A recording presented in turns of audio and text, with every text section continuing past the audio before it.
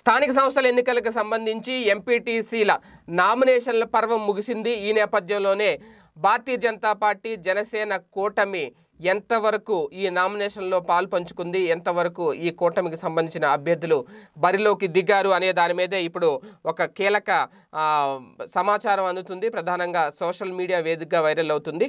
కేవలం భారతీయ జనతా పార్టీ జనసేన పార్టీల కూటమి ఒక గెస్ట్ అపీరెన్స్గా మాత్రమే మిగిలాయి ఈ ఎంపీటీసీ ఎన్నికల్లో అనేది. ఎందుకంటే ఎంపీటీసీ ఎన్నికలకు దాదాపు ఆంధ్రప్రదేశ్ వ్యాప్తంగా 50,000 నామినేషన్లు దాఖలైతే ప్రస్తుతం ఈ కూటమి నుంచి కేవలం 2,000 మాత్రమే దాఖలయ్యాయని తెలుస్తుంది. మొత్తంగా 9,000కు పైగా ఎంపీటీసీ స్థానాల్లో జనసేన కేవలం 2 స్థానాలకు మాత్రమే నామినేషన్ దాఖలు చేసింది అనేది. ఎందుకంటే ఈ ఎన్నికల్లో భారతీయ జనతా పార్టీ అలాగే జనసేన పొత్తులు పెట్టుకున్న సంగతి తెలిసిందే. మరి మిగతా స్థానాలకు బీజేపీ ఏమైనా నామినేషన్లు దాఖలు చేసిందా అంటే ఎలాంటి సమాచారం లేదు.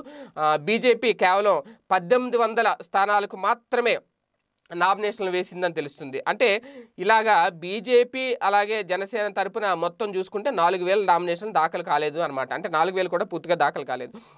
సగానికి సగం స్థానాల్లో ఈ పార్టీ తరపున నామినేషన్లు కూడా పడలేదు. అంటే నామినేషన్లు దాఖలైన చోట ఎంతమంది ఆఖరి వరకు బరిలో నిలుస్తారు, ఎంతమంది ఎన్నికల్లో విజయం సాధిస్తారు అనేది వేరే సంగతి.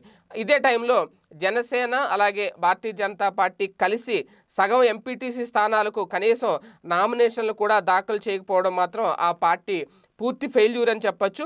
మొన్న మధ్య పవన్ కళ్యాణ్ గారు కర్నూలు వెళ్ళి తన సభలకు లక్షల మంది జనాలు వచ్చారు అని చెప్పి ఆయన చెప్పుకున్నారు. వారి ఉత్సాహం చూస్తే ఇప్పటికిప్పుడు ఎన్నికలు జరిగితే ముఖ్యమంత్రి అయిపోతానేమో అనే అంత లెవెల్లో ఆయన ప్రచారం చేసి మాట్లాడారు. కట్ చేస్తే స్థానిక సంస్థల ఎన్నికల్లో ఇప్పుడు ఏంటనేది అర్థమవుతుంది. 9,000 ఎంపీటీసీ స్థానాలకు గాను 2,000 చోట్ల మాత్రమే నామినేషన్లు దాఖలైన సంగతి.